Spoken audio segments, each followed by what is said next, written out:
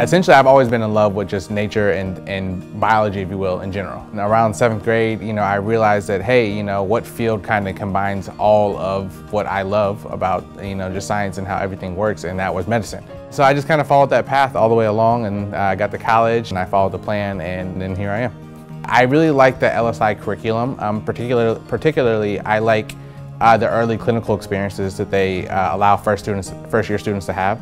And this happens within your first month or two of being at school. I would go to the clinic, and those same knee and ankle exams that I was reading about in the textbooks, I would be performing literally weeks later on patients who would come in who have sprained their ankle or fallen or hurt their knee. I just thought that was very unique, considering most students don't get that kind of experience until their 3rd or 4th year.